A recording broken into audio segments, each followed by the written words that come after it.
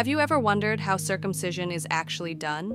It's a procedure that has been practiced for thousands of years, from the temples of ancient Egypt to religious traditions in Judaism and Islam to modern hospitals today. But behind the word circumcision lies a carefully designed medical process, one that's surprisingly quick, precise, and far less intimidating than most people think. So let's break it down. When circumcision is performed on a newborn, it usually takes place in the hospital within a few days of birth. The baby is gently swaddled, lying calmly on a special padded board designed for safety. A local anesthetic cream or injection is applied to numb the area, so the baby doesn't feel pain. For older boys or adult men, the setting is different. A sterile operating room with anesthesia that ensures complete comfort during the procedure. Once the area is numb, the doctor begins by gently pulling back the foreskin. Many don't realize this, but the foreskin is naturally attached to the glands at birth, like a protective layer. The surgeon carefully separates it, making sure not to injure the sensitive tissue underneath. Then comes the key moment, marking the exact amount of foreskin to be removed. Too much or too little can cause problems later, so precision is critical. Here's where specialized tools come in. The Gomco clamp, a small metal device, is one of the most common. It safely shields the glands while allowing the foreskin to be trimmed with accuracy. The Mogen clamp is faster, widely used for religious ceremonies, especially in Jewish tradition. The Plastibell device is a plastic ring tied around the foreskin. The excess tissue falls off naturally after a few days. Each method is chosen based on the patient's age,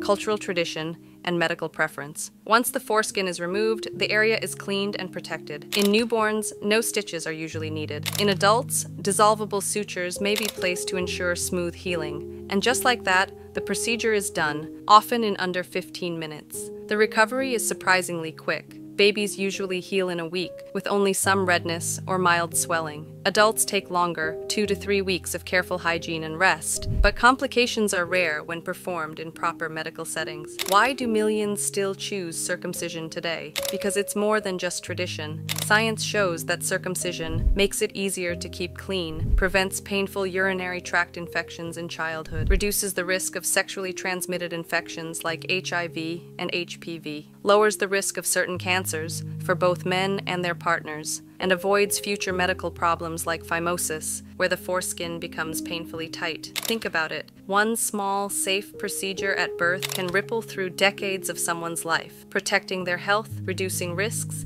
and even protecting their future partners. Circumcision may be one of the oldest operations known to man, but it's also one of the most enduring, a procedure that blends faith, history, and modern science into something simple but powerful, because sometimes the smallest medical choice can create the biggest shield for the future.